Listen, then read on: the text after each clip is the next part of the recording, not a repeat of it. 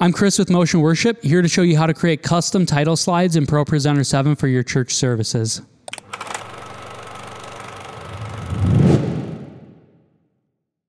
Whenever we upload a motion background collection to our website, we always include title slides that display messages such as welcome or offering, and users often want the ability to be able to customize those.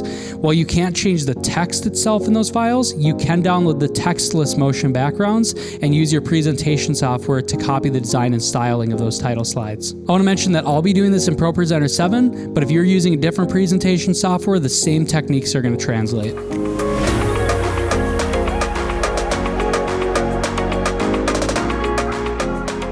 All right, we're going to start building out our custom title slides now. So go to Motion Worship, log in if you have an account, and we're going to navigate over to Collections and Packs and go to Dust Storm.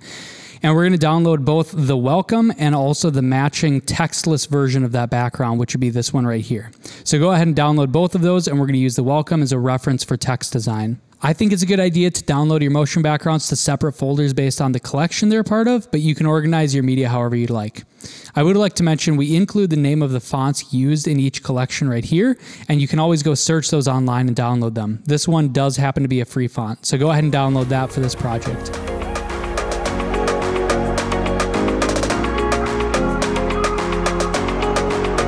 Okay, so we're back in ProPresenter. We're going to go to this plus sign by the media bin here and press Add Playlist, and we're going to title it Dust Storm. Then we're going to go to this plus sign down here, go from Finder, and then select the folder with all of your Dust Storm motion backgrounds in them, and press Import. Now go to this plus sign over here to create a new presentation, and we are going to title this Dust Storm Welcome.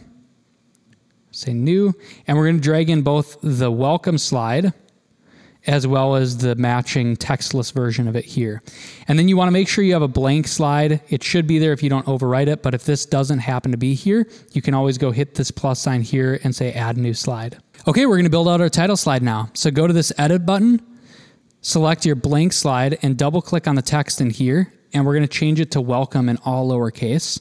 Then select it all and change the font to Objective. And just to save you some time, in this title slide, we use Objective Thin Italic. So the first thing you want to do is pick one letter, like the W, and try to just match it to the same size as the W on the original title slide. Don't worry about the width of the word yet. We're just looking at one character to make sure that we get the font size right. So select this here, and we're going to go scale up the font size. I'm guessing it's something around here. We're going to drag it up a little bit, and then go back to Show. Select the title slide, and then if we click this text, we'll see it overlay. Okay, so this one is clearly too big. So I'm going to go back, and I'm just going to continue to tweak this until I have the W as the right size. Okay, so we got this really closely matched to our original design, and it's in the right place. If I go back to Show here and click on our motion background, and then select the welcome text, you'll notice that it overlays almost perfectly. It's at 234 pixels right now for text size. Okay, so I did the same thing with this text down here. I forgot to mention to add text, it's just this plus button in the upper left-hand corner. But I went through and just messed with this until it matched the original design. I found out it's Objective, bold italic, 45 pixels, and the character spacing is 8. And so if we go back to Show, and I'll click on this original title slide, click on the one we just made, it overlays almost perfectly with it. So if we select this blank motion background and click on that, that looks pretty good. So the one thing that's missing from this, obviously, is this line in the center. So we're just going to go back to Edit. We're going to select the blank slide, click the plus button, and go to Shape and Rectangle. And you're just going to drag these points and mess with the positioning and the scaling until you get it to match the original design. Okay, I got this to be roughly the right size. It's just a little bit too thick compared to the original. So at this point, it's hard to use my mouse to actually shrink this anymore. So you can go to this Shape tab when you have it selected and reduce the height here, and this will thin the line out.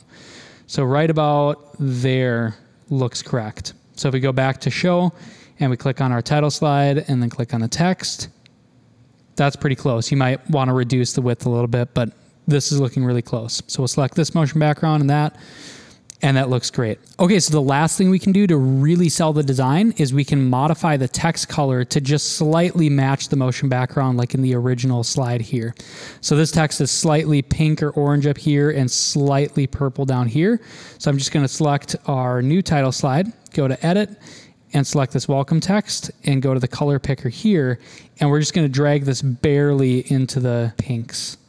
And then this text down here, same thing, just barely into the purples. Then we're going to go back to show, select our motion background and the new text.